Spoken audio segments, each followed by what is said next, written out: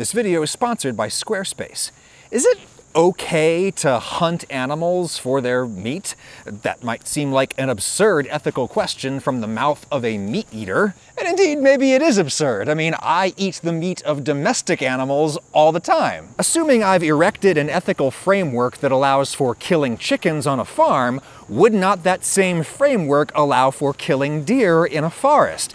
It should, right? I mean, most chickens live their whole lives in buildings like these. At least deer get to run around outside before we eat them, and yet I confess a certain moral discomfort with hunting. I grew up in rural central Pennsylvania where lots of the other guys hunted every season. I never did, and I suppose looking back on it, my problem with it wasn't so much with the act itself, but rather the enjoyment of the act. It's kind of like proctology. You know, colorectal surgeons. I'm really glad there are highly trained physicians who specialize in human butts. I may need a butt doctor one day. But it is kind of weird that at some point in this person's training, they thought to themselves, wow, you know what I'd really like to do for the rest of my career? I'd like to treat problems that are up people's butts. Similarly, I'm very, very glad that there are people who want to raise, kill, skin, gut animals and cut up their meat for my consumption.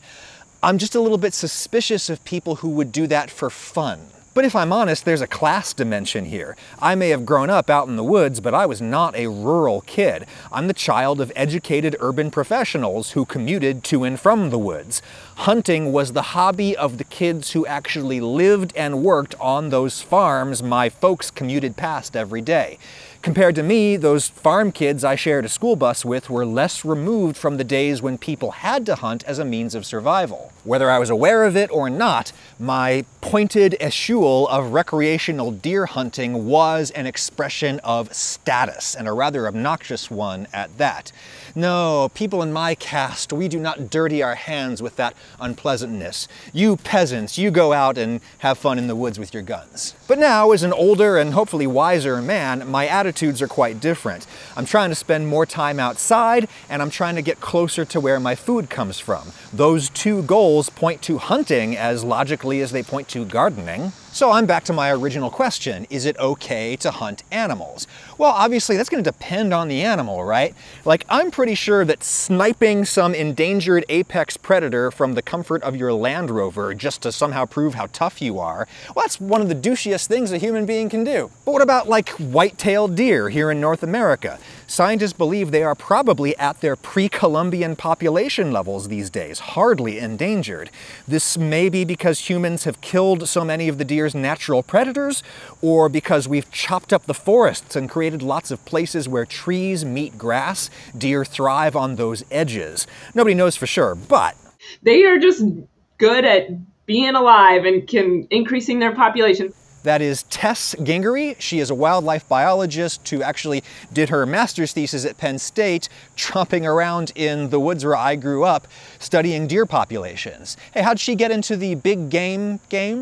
That's an interesting question. I grew up with firearms. My dad was really into the American Revolution, so I grew up with like black powder muskets, and so I was comfortable around firearms, but not hunting. We weren't a hunting family. I grew up in Salt Lake City, Utah, so more of like a city-urban upbringing, and went through periods of veganism, vegetarianism, came to Pennsylvania and got deeper into kind of just the large mammal world and the research, and kind of worked through some of my, like how I felt about things and read the research and stuff. And I harvested my first deer last year. So it was nice that I was comfortable with firearms because I trusted myself to make a good shot.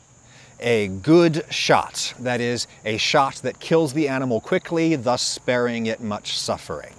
Assuming that we're talking about hunting an animal that has a healthy population, and assuming that we're actually going to eat it and not just hang its dismembered head on our wall to impress our douchey friends, well, then I think the ethical question of hunting hinges primarily on whether or not we can provide the animal with a quick, painless death. But then again, quick and painless compared to what? Well, this is actually what Gingery researched in grad school, how deer normally die, specifically fawns, the babies. About half of the fawns in her study groups survived to 6 months. Kind of went out and caught fawns and put collars on them that we could track their movements. And when the collar remains motionless for 4 hours, it sends a signal that says, hey, I'm probably dead. So we go to that individual and sometimes they're not dead. They just spring up and we're like, okay, you were just like really taking a long nap.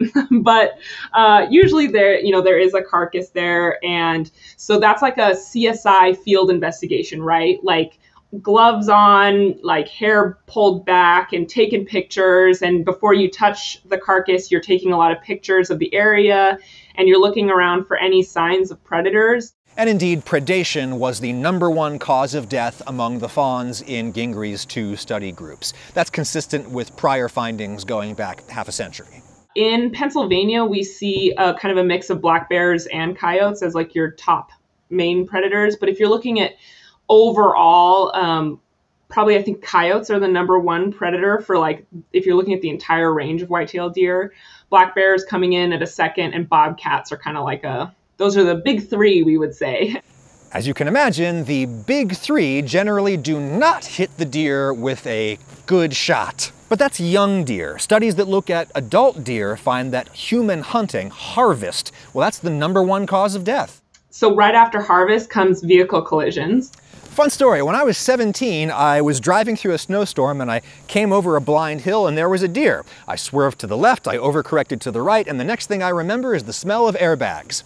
Lots of people have similar stories, but theirs often end with a game warden coming out a half an hour later to put an end to the deer's suffering. My deer got away. And then after that, after you see those human sources, you kind of come down into disease and then starvation and then predation. So if Tess Gingri were a deer, knowing everything she knows, which way out would she choose? I mean, I would choose being harvested because, I mean, a lot of the time when you're being harvested, let's say you might be, as a deer, you might be shot and you would have no idea that it was coming, and it's a quick death with a good shot. And with a predation, you're kind of being chased. You know, if you're going to look at a deer as if it was a human with human emotions, which is totally fine, but if you're looking at it that way, then that's how I would separate it. I would rather kind of not know it's coming, and so I would rather be harvested than predation, because it can be quite the chase and it can not be as instantaneous sometimes. So yeah. Now I know what some of you are thinking. You're thinking false choice. It's not just between dying from predation and dying from hunting. Couldn't a deer just die happily of normal old age? If like old age, so deer like eat and they grind their food kind of, so they grind their teeth away. So if a deer was to escape all the bad things out there in the woods, what might happen is they would starve to death because they wear their teeth down so much that they can't eat anymore. So that would be a natural cause of like old age death in a deer. Now you might be saying, so what? So what if basically all animals meet horrific deaths in the wild? That is nature, and we have no right to interfere just because we want a nice saddle of venison. Well, I think that is a perfectly cogent argument. But broadly speaking, responsible hunting probably does not increase animal suffering, at least not in animals like deer. It may even do the opposite. If you have too many individuals in the population, what's going to happen to those deer? Well, you're going to see an increase in vehicle collisions, likely. So you're kind of swapping one death for a different type, potentially, right? But you're also likely going to see an increase in diseases. If you have a lot more individuals in the population, diseases are easier to swap as they get closer and closer to each other. You want to see a real horror show? Google chronic wasting disease in deer, or prion disease. It's thought to be caused by a prion, which is basically a defective protein. This disease turns deer into starving zombies, and it may be exacerbated by people trying to feed deer. If one infected deer stumbles up to a feeder, it is far more likely to spread the disease to other animals than it would grazing on wild food. As with most big topics in food ethics, hunting is way more complicated than it may seem. A much easier choice is what you should use to build and run a website, and that is Squarespace. Easy. Everything you need to grow your business online. You can start building an online store or any other kind of site for free. You don't even need to give them a credit card.